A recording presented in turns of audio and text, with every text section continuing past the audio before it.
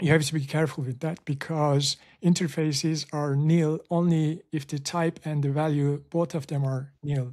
And if you're returning the pointer, then it's not going to be nil. So this kind of small details is actually to making the Go different, putting the Go in a different perspective. Like, I don't think Go is super simple, but it has a lot of details. What do you think about that? No, I agree. Like this is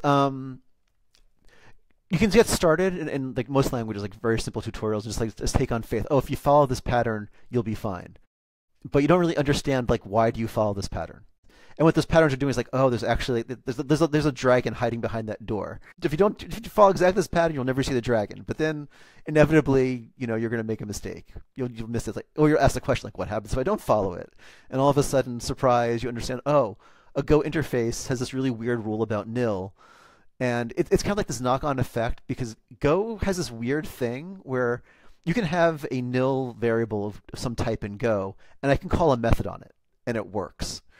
Um, the only language with something similar is Objective C, where you can call if you have a nil type in Objective C, you can call a method on it, and it just does nothing. It just like kind of swallows it. I think it's been like 15 years since I've written any Objective C, but I think that's the behavior. It just kind of swallows the request. In Go, it actually calls the method if it's a pointer method on the type, and if that method can't handle being nil correctly, it'll blow up on you. You'll start getting panics.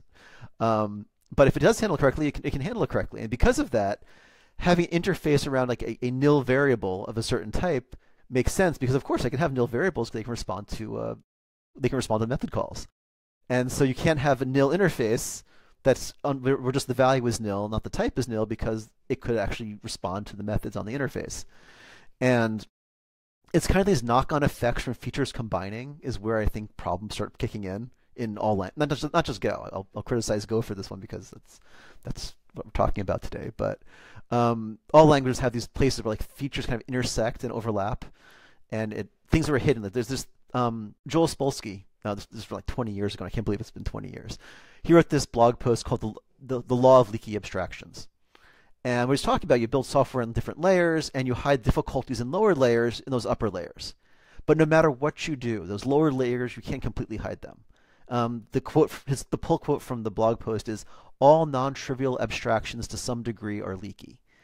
And so that's one of the things you're running into. Like the interface thing is really nice and clean. Nil is a nice clean concept. But then in Go, oh, nil plus interface becomes a little bit scary. And this is true. I can talk about this for all the languages and where they leak.